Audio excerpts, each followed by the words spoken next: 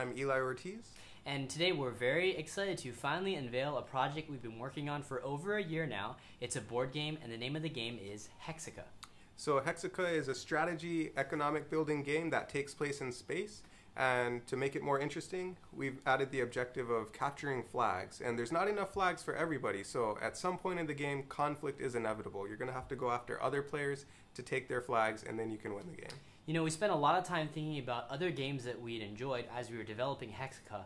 And not just board games, but a lot of computer and video strategy games, which is what we played a lot growing up. We took the elements that we liked from those games, and we tried to avoid the components that we thought really bogged them down.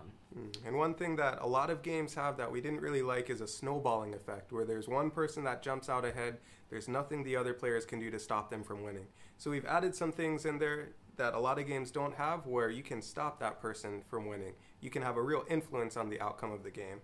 Yeah, and because everyone really does have a chance in that sort of a game setup, it makes every single turn really exciting. No one wants to quit halfway through the game because everyone, for the most part, has an equal chance of winning it right to the very end. There's a lot of photo finishes where people are really, really excited when the game finally does come to its climax. Which is not to say that there's too much chance involved. We like to think we got a good balance between chance and strategy, probably about 30% chance, 70% strategy. So someone who just walks off the street can have a good time, but it'll definitely be a great time for anybody who plays it over and over again.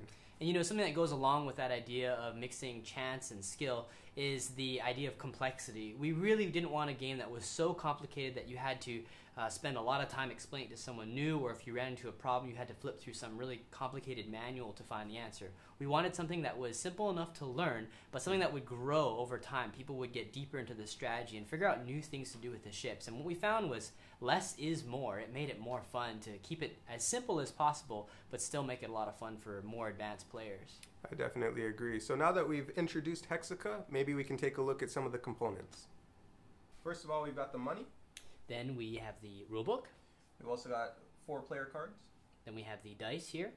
And we've got the advanced systems cards. Also the damage counters and the flags.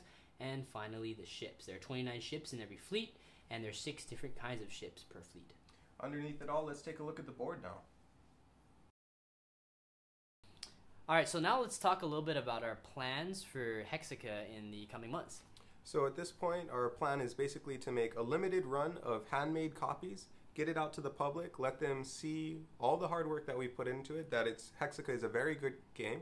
And then we've also got plans to put it on Kickstarter, so we can garner some support, let people play it, let people test it out, see what they think, and then they can support Kickstarter for us. Because we've actually got a factory standing by, ready to go.